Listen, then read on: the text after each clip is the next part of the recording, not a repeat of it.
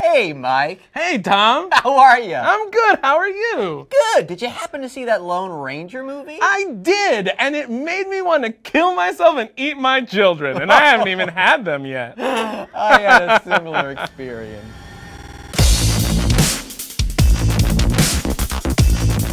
Hey guys, it's Tom Fonz here with Michael Cruz, here to talk about the steaming pile of horse crap that was the Lone Ranger. I'm sorry, Tom. I'm just Googling ways to lobotomize the memory out of my brain. Oh, let me know what you find. Cruz is from the YouTube channel Tasted, which happens to share an office with the Cinefix headquarters, but after seeing the Lone Ranger, he felt so, let's say strongly about it, he insisted on crashing today's show. On Tasted, we talk about food, and good food, bad food, bizarre food, weird food, and nothing has left as terrible an aftertaste in my mouth as the Lone Ranger. Now, when I was watching this movie, I was like, wait, hold up, Tom, hold up. This is a kid's movie. You're being too harsh and judgy on a kid's movie, right?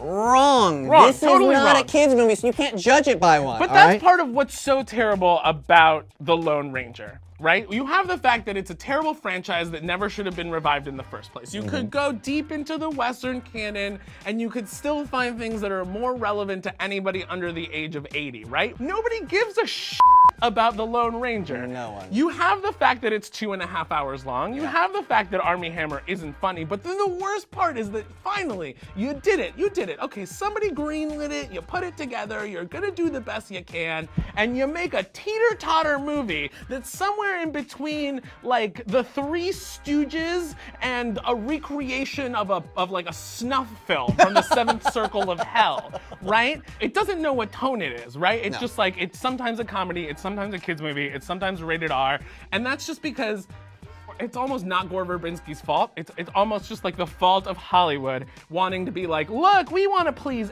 everybody. But you can't have it both ways. No. Right? You can't say, I'm gonna make a movie that's dark and twisted and sends a message and is a satire of how this stuff was racist. And then I'm also gonna make a wild romp in the hay for all ya kids. You're dead. Not yet. Armie Hammer, he's not a horrible actor. You know, he can play those waspy side characters to the cows come home, but he can't carry a movie, let alone a 2.5-hour long movie. He just does not have the charisma to do that. Sorry, now, Armie.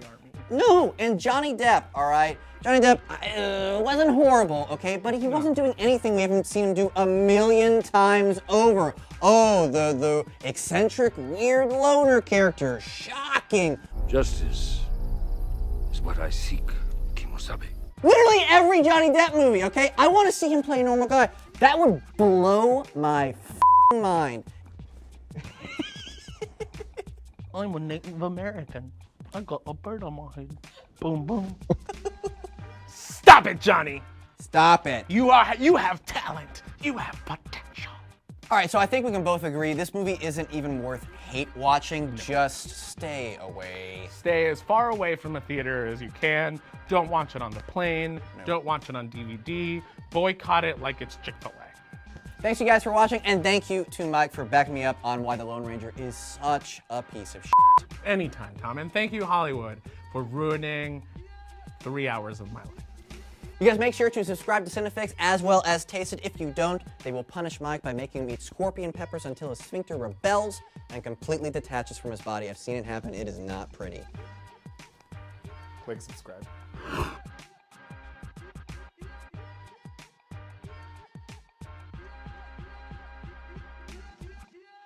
Get your film fix. Subscribe to Cinefix.